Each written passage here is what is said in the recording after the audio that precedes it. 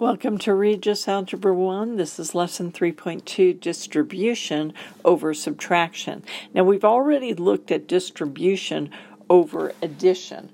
Recall if we had 5x plus 3, when we distribute that, that becomes 5x plus 5 times 3, or 15. If we do distribution over subtraction, everything is the same but the sign. We would go 5 over x minus 3, and that would equal 5x minus 5 times 3, or 15. So the concept as far as mathematically how you do it is very, very simple. He goes ahead and derives it for you. So to explain why that's valid, let's look at a couple examples.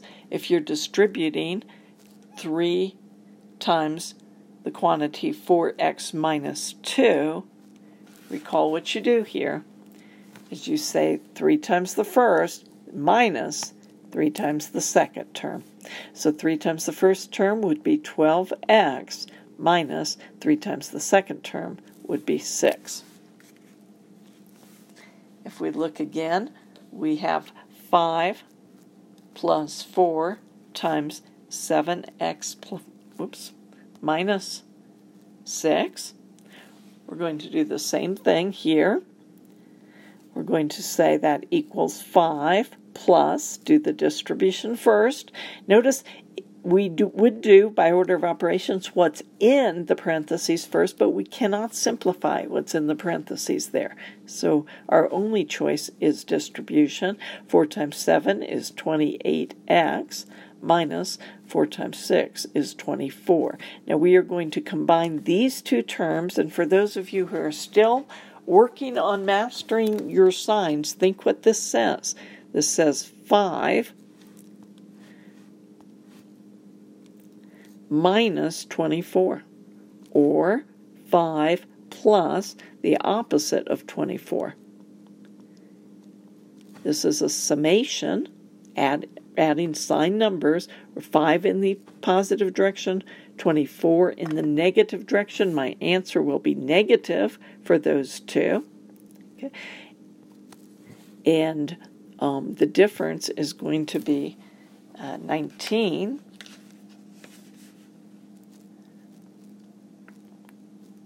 plus 28, don't forget to gather that, 28x.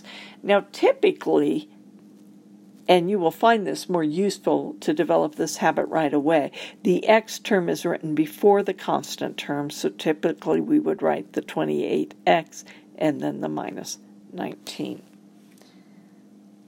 Okay, we have one more example there. I'll leave that to the student. Let's look at what's going on with the oral examples on page 95. I want you to open that page, do A through L by yourself, try to do it mentally, and then check your answers with me here.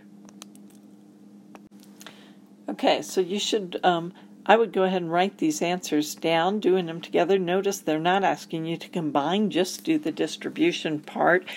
I care that you write them down because I want you to compare each one to the answer so that you're making sure you're very accurate with this, especially when it comes to the signed numbers. So do that and then go ahead and do exercise 3.2. We're assigning 1 through 39 odd. Go ahead and look before you finish that, or afterwards you can come back to this.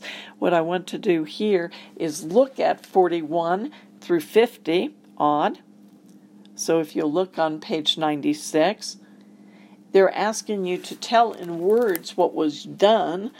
I'd like to do these orally with you. This would be 41 to 50, or 49, okay, because we're going to do the odd problems. This would be a distribution for 41. For 43, we've done a distribution. For 45, we've done a distribution. For 47, what we've done is we switched the order from the 3x, between the 3x and the negative 4, so that is a commutative property of addition. For the next one, 49, we have not switched the order. It still reads 65K, 65K, but we have added parentheses, so that's the associative property of addition. So hopefully you can follow that.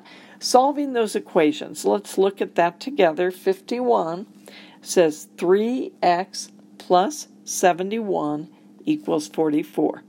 The first thing I would do would be to subtract 71 from both sides, eliminating it there, and 44 minus 71 is the same as 44 plus a negative 71, leaving me a negative answer, and the difference between these two is negative 27.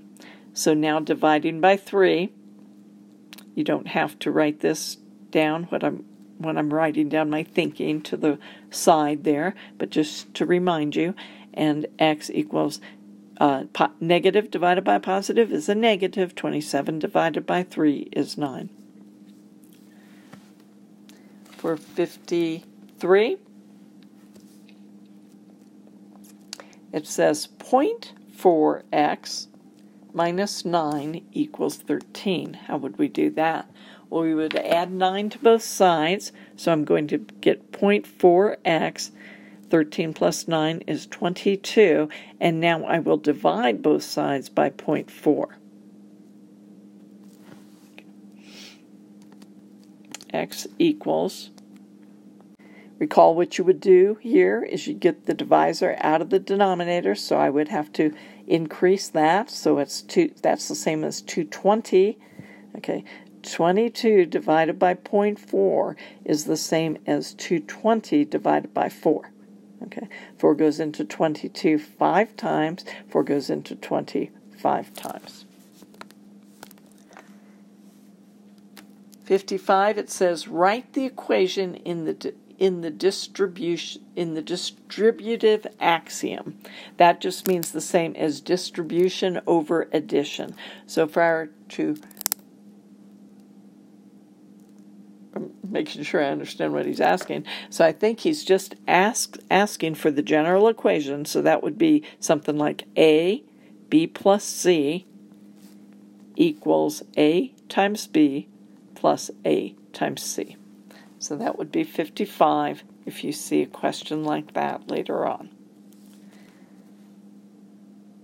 Write the equation of the distributive property of multiplication over subtraction would be the very same, except that now it's subtraction here and subtraction here. So you should know that. Distribution over addition and over subtraction for number 56. All right.